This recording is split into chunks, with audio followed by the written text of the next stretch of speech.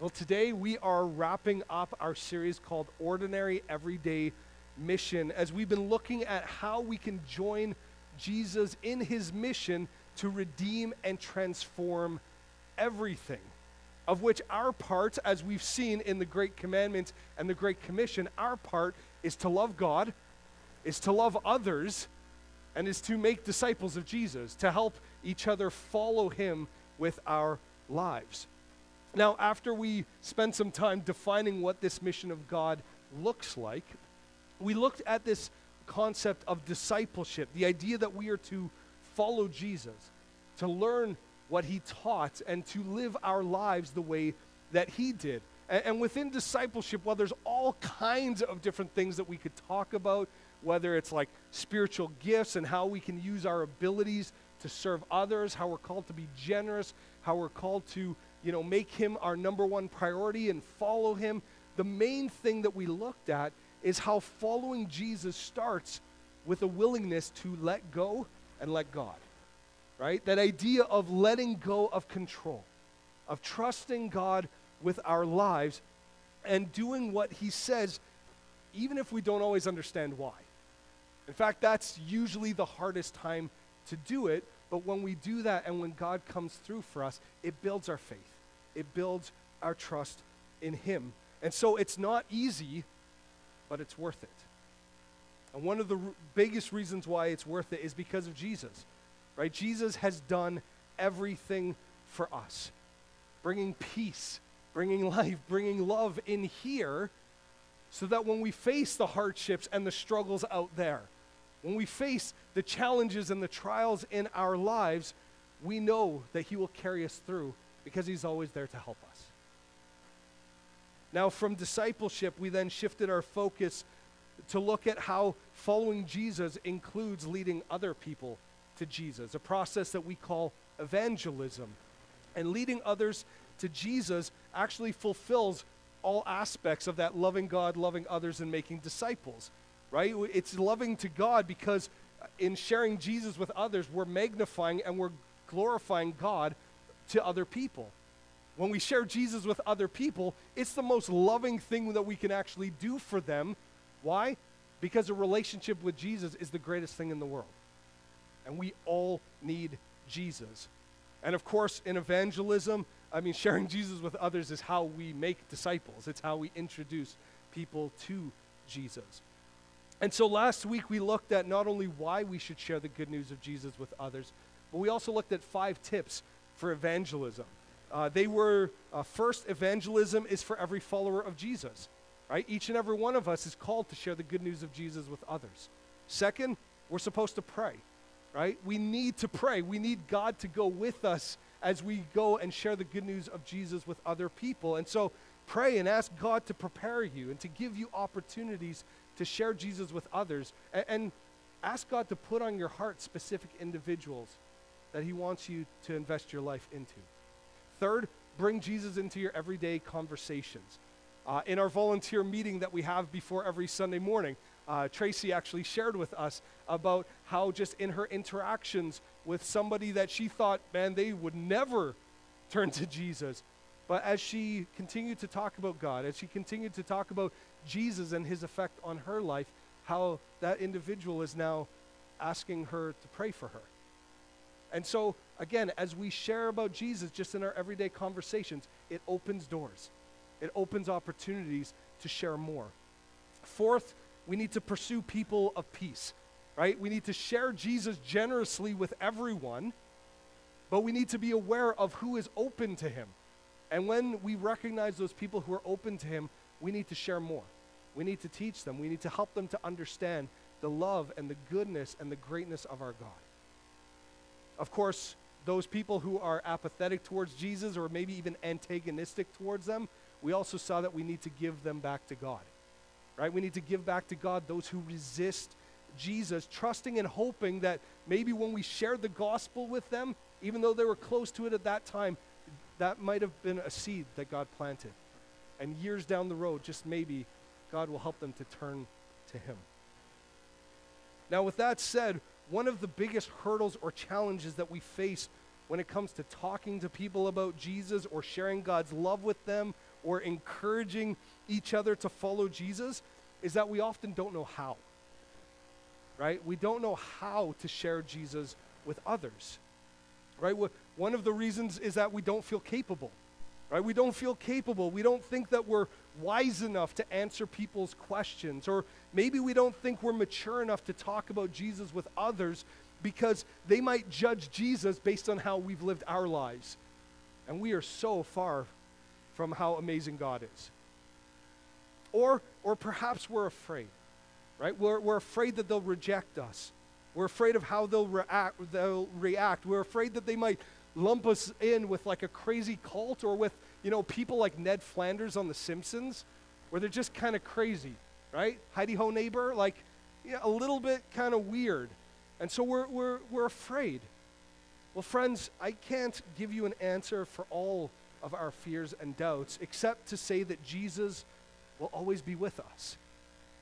He will always be with us, and he will help us. In fact, he promised in the Great Commission, saying, "And surely I am with you always to the very end of the age." Right? We don't go alone. Jesus promised to never leave us and to always be with us. However, on top of that, Jesus has also given us a way to talk to others about him and to encourage and share his love with others in a way that is uncomplicated and actually quite easy. And it's simply through the power of your story. It's through the power of your story. And so that's what we're going to look at today. Now, when the Bible talks about sharing the good news of Jesus with others, it often does so in a number of different ways. For example, last week when we looked at how Jesus sent out 72 of his followers to go and proclaim the gospel to other towns and villages and people in that area, we saw that Jesus sent them out with this message. He told them to say, "The kingdom of God has come near to you." That was in Luke chapter 10. Whereas when we move into the book of Acts, the recording of what happened in the early church, we see multiple times where the apostles and the church leaders, when they were preaching to the Jews, they shared about how Jesus is the fulfillment of all of the Old Testament law and prophecies. And then later in the book of Acts, the apostle Paul, along with others, reasoned with the Gentiles through the Gentiles' own cultural and religious understandings. Now, one of the examples is when the apostle Paul actually went into one of their pagan areas of worship. And as he's wandering around, he's seeing all of these different altars. And he stops at one of them and he begins to talk to people. And in Acts 17:23, he said this: "As I walked around and looked carefully at your objects of worship, I even found an altar with this inscription: 'To an unknown God.' And so you are ignorant of the very thing you worship, and this is what I'm going to proclaim to you." Now, friends, we need to understand that even though all of these presentations of the gospel sound very different to our ears, the message is still the same. It's about Jesus. It's about Jesus, right? Jesus, the King of God's kingdom, the fulfillment of the Old Testament law and prophecies, the unknown but one true God has come to save us. He's come to save us. And so it's a beautiful message. But I know some of you are right now thinking, hold on a second, right? These historical accounts that we just read about in Scripture, they can make us a little bit nervous, right? They can make us nervous to talk to others about Jesus because it makes it sound like we really need to know our stuff. That we need to be like experts in theology, or that we need to be cultural and historical geniuses who can make the connections that the early church leaders and guys like the Apostle Paul made when they presented the good news of Jesus. But friends, that's not the case. In fact, God has given all of his followers a way to share about Jesus that's really easy. And we see this method in one of the ways that Jesus said his followers would share about him with others.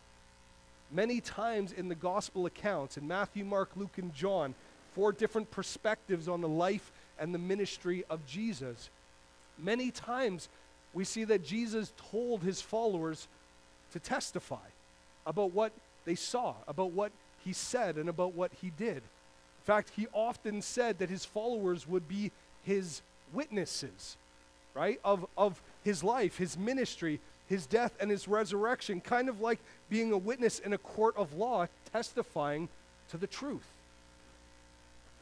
Now, none of us were there, right? We weren't there, and so we can't be eyewitnesses of Jesus' life and ministry, his death and his resurrection, but we are witnesses of Jesus. We are witnesses of Jesus and what he has done in our lives. And we can testify to what Jesus has done for us, just as many people did after they encountered Jesus. In fact, throughout the Gospels, we have story after story after story of people who encountered Jesus. They didn't know much, but what they had, what they knew, they shared with others. Let me give you a few examples. When Jesus interacted with a woman at a well, a woman whose life was a mess, who had had 5 husbands and was living with another man.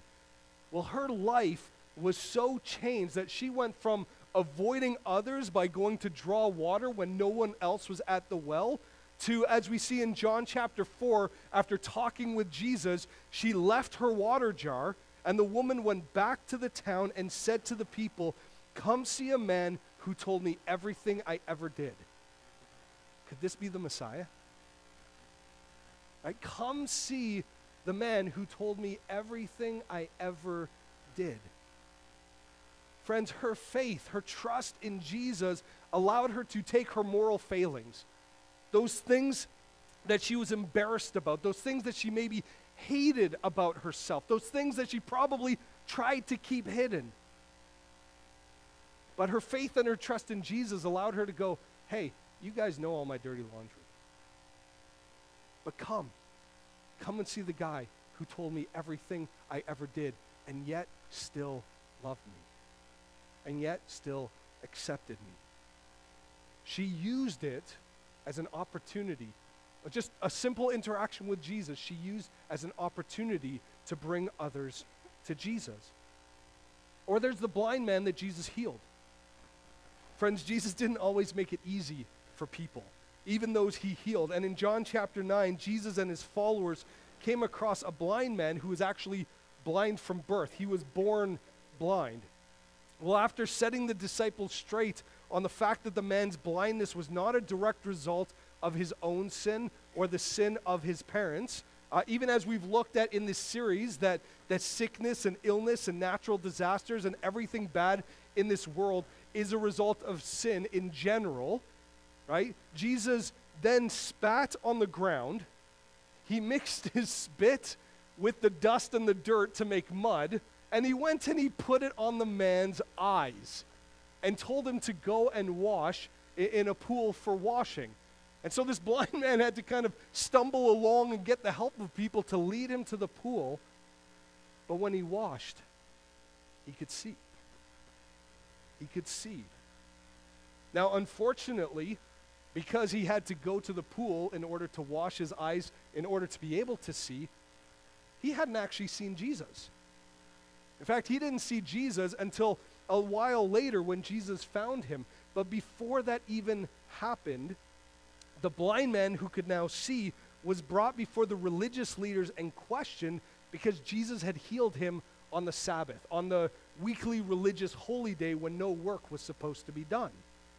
And so the religious leaders questioned him over and over again. They questioned his parents and then questioned him one more time, and they made derogatory statements about Jesus, and they leveled accusations towards Jesus, all the while trying to get this blind man who's no longer blind to agree to something so that they could charge Jesus, so they could arrest him. But friends, his response is beautiful.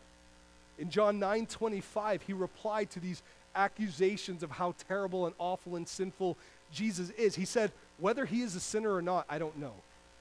But one thing I do know. I was blind, but now I see." I was blind, but now I see. That's it, right? He didn't know anything else about Jesus, right? He didn't know much at all, but what he did know, what Jesus had done for him, what Jesus had done in his life, he shared with others. Even the religious leaders who were trying to condemn Jesus. In fact, it ended up costing this blind man in a big way. Well, no longer blind man, right?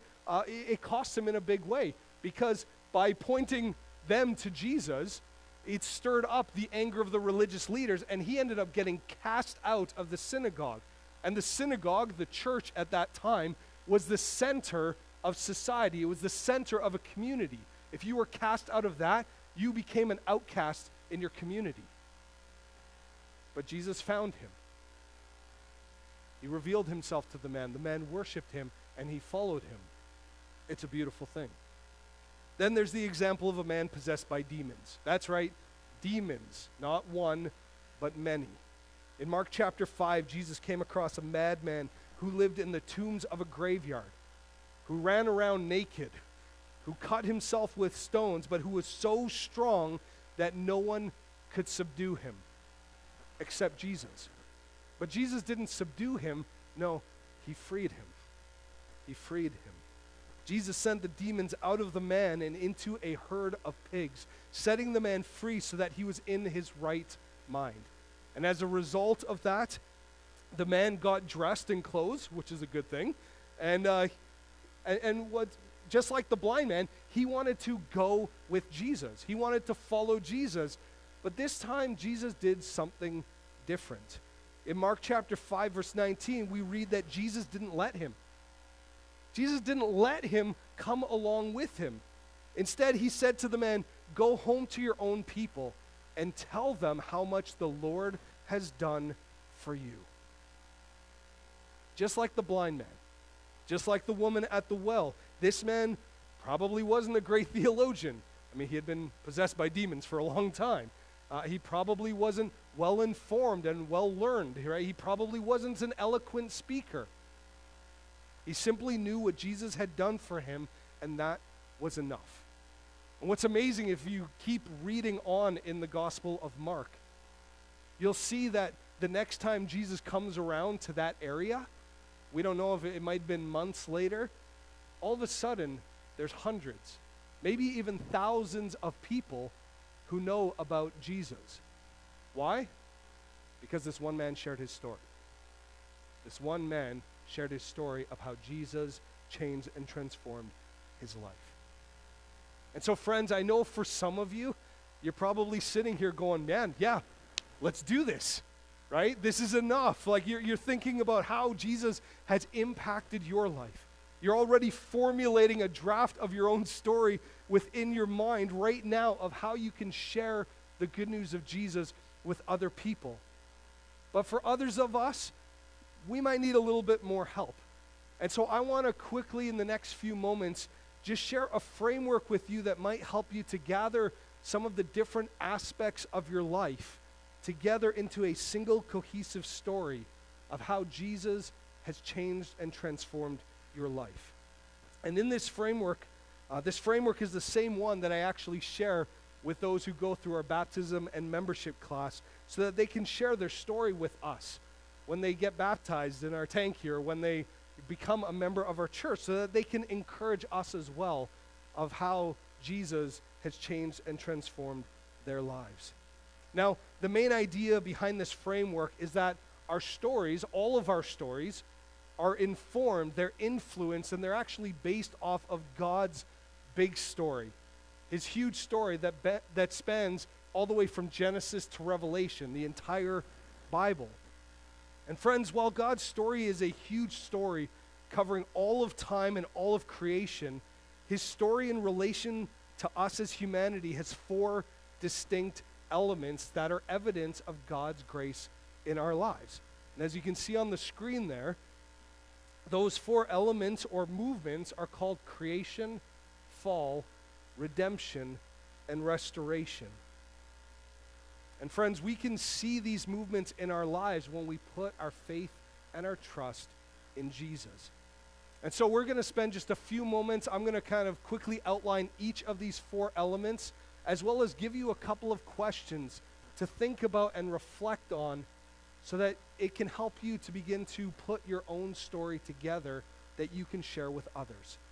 So the first movement that we see is creation. Right? At the very beginning of the Bible, we see that God created a perfect world, a world of peace, beauty, creativity, and goodness. In fact, everything was good. That's that common repetitive phrase that we see in Genesis 1. It is good. It is good. It is good. In fact, at that time, there was no sin or sickness or disease or death. And us people were created in God's image. We were created to be in a relationship with God. It was a perfect world where we were supposed to know God and enjoy Him forever. Of course, this isn't the world that we live in today, and we'll talk about sin and the fall in just a moment. But all of our stories still reflect the goodness of God and His grace in our lives. All of our stories contain evidence that we have been made in His image. So what's good in your life? What's good in your life? How has your story started out? Right? Looking back over the course of your life, how did things start out? What are the evidences of God's goodness in your life even before you put your faith and your trust in Jesus? What are the evidences of God's grace within you? Because friends, remember, everything good in our life is a gift from God. It comes from Him. Now, like I said, we don't live in a perfect world, and that's because of what we often refer to as the fall. While God created the world in goodness, that goodness was broken when the first people chose to trust in themselves instead of God. They wanted to be the center of the universe. Right? They wanted to be God of their own lives, which was actually a rejection of God. And so the result of this first act of sin was brokenness. Brokenness in our relationship with God. Brokenness in our relationships with each other. Brokenness, in a sense, in our relationship with ourselves as we struggle with anxieties and worries and all kinds of things within our own very being. And of course, brokenness within creation, as sin has infected and affected everything. And so this brokenness has impacted all of history, and it literally infects everything, including our own lives. Sin is the reason that we experience pain and hardship, strained relationships, and the loss of loved ones. And friends, none of us are exempt. None of us are immune to sin. And so how has the brokenness of this world impacted your life? What pain have you experienced? What decisions of others have brought hurt into your life, and what choices have you made that has caused hurt and pain in your own life and in the lives of other people? Friends, our pain is just as much a part of our story as our creation. And thankfully, the story isn't over. It doesn't end just with our pain and our mistakes. Right? The gospel, the good news of Jesus, points us to redemption. Right? It's the announcement that God has not left us in our brokenness and sin, but He passionately pursues us to rescue us. Right? He did this by becoming flesh and living among us, doing for us what we couldn't possibly do for ourselves. Jesus, God in the flesh, came into this world. He lived a perfect life, something none of us could do. And then He died on the cross. He took the punishment that we deserved for our sin. He took the death that we deserved upon Himself, and He died in our place so that we could be forgiven. It's through Jesus' death on the cross that we discover that we are more broken and that our sin is far worse than we ever imagined. But at that very same instant of realization of just how broken and messed up we are, we also understand that through Jesus' actions, we are more loved than we could ever hope. Friends, Jesus didn't stay dead. Being God, He rose again, giving us the hope of new life. And so God took something that seemed terrible and he turned it around for good. He took the death of his son, the death of God in the flesh, and he used it to redeem us. Right? That's redemption. And it starts with trusting in Jesus. And so let me ask you, who in your past have you trusted in to rescue you, to make things right in your life, those things apart from Jesus? Because we all try it, right? We all do it. We all go to drugs or work or pornography or other things to try and bring healing and wholeness and a sense of purpose within us. But only Jesus can do that for us. And so let me ask you, do you see Jesus as the answer to your sin? The answer to your brokenness and your self-reliance? Have you actually put your faith and your trust in him? And if you have, well then how is he redeeming aspects of your life? How is he bringing goodness and hope and love out of the brokenness and pain and even despair? We heard Vicky's story earlier. How is he bringing beauty out of the brokenness? How is he bringing healing out of the hurt? That's redemption. Well, the fourth and final movement of God's story is restoration. Right? God's story is the greatest story that has ever been told. And it culminates in the renewal and restoration of absolutely everything. That's God's mission that we've been looking at throughout this series. And so just think about it. Just think about it. Every hurt, every tear, every pain, every injustice will one day be reversed as God makes all things new. Oh, that will be a glorious day. And friends, while we do wait expectantly for Jesus to return to bring restoration fully and completely, God is even now bringing restoration into our lives. He's bringing restoration into our hearts, into our relationship between us and him, into our relationships between each other. Right? As the Apostle Paul wrote, right? If we put our faith in Jesus, we have become a new creation. The old is gone and the new has come. We are restored already. And so how have you experienced God's restoration? How is he healing or making new in your life? How is God calling you to be a part of his transformation of our world? And when life gets tough, as it always does, how can the hope of heaven, how can the hope of that restoration help you to keep going even when life gets hard? Because friends, we know that life isn't perfect, and it won't ever be perfect until Jesus returns. So there you have it.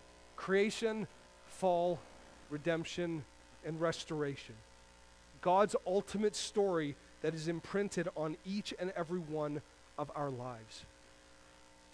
Friends, we need to remember that Jesus is and has always been working in you and through you. Now, I'll be honest, sometimes I can't see it in my own life.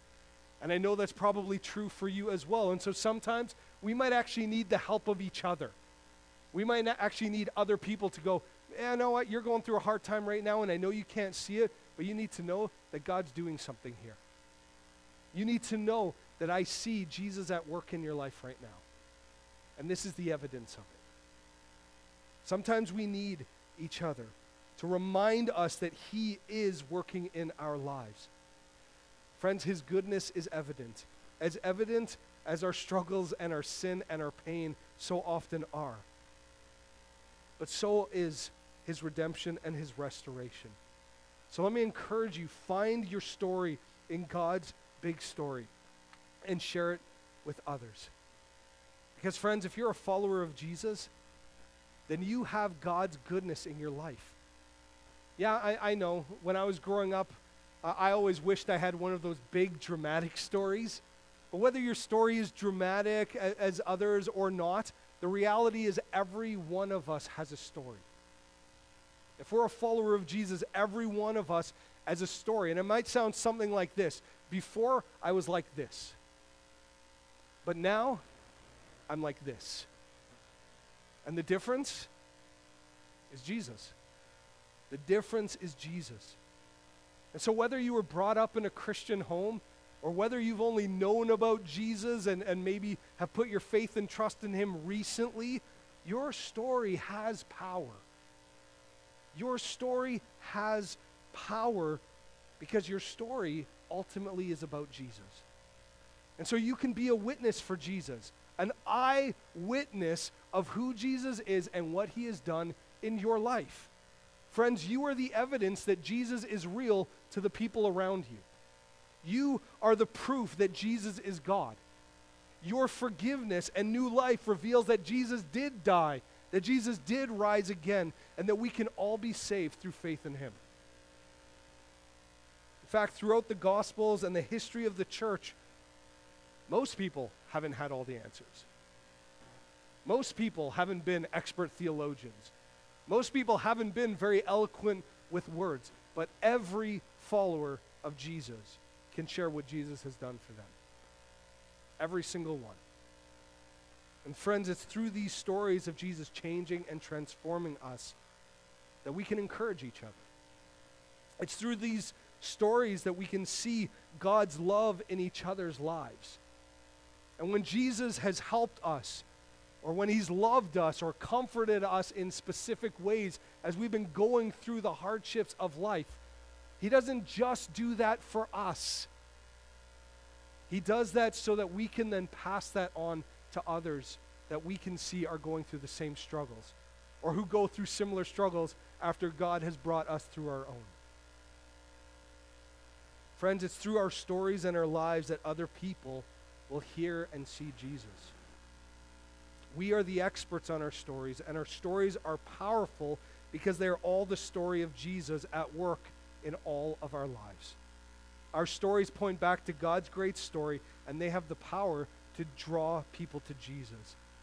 Friends, if you look at the early church, Jesus entrusted his story to his disciples. Right? He entrusted it to his disciples to share the good news with others so that everyone could know about Jesus. But friends, it didn't stop when those eyewitnesses died. The story of Jesus not only continued in his first disciples, but it continues in us today. It continues in you, and it continues in me. So let's share our story. Let's share our stories with each other. Let's share our stories with the people around us. Let's be open. Let's be vulnerable. Let's be courageous. Being honest about our mistakes and shortcomings as well as about our strengths and our victories. Why? Because all of that points people to Jesus. It really is about him. Would you pray with me? Father, we thank you for your incredible gift of your Son. We thank you that through his death and resurrection, we can be saved. We can be forgiven. It is the greatest act of love in human history. And it shows us just how far we have fallen, and yet just how much we are loved. And so, God, we recognize that you are and you have been at work in each and every one of our lives. None of us are immune to sin, but none of us are also too far gone that you can't reach us. And you continue to work in us. You continue to work through us. And Father, whether we think our story of your work in our lives is big enough or dramatic enough or amazing enough to share with others, the reality is it is powerful. It is powerful. And you have not called us to change and transform lives. That's your job. You've simply called us to share what you've done in us. So Lord, I ask and I pray that you would give us the courage. Help us to take some of these questions. Help us to formulate our stories of your work in our lives, and help us to have the boldness to go and to share it with others. Whether it's quickly, shortly, whether it's, just in a passing of, I was able to get through this because of Jesus. I was struggling, but Jesus comforted me. I went through an incredible loss, but I still had peace because of Jesus. Lord, whatever it may be, help us to share you with the people around us.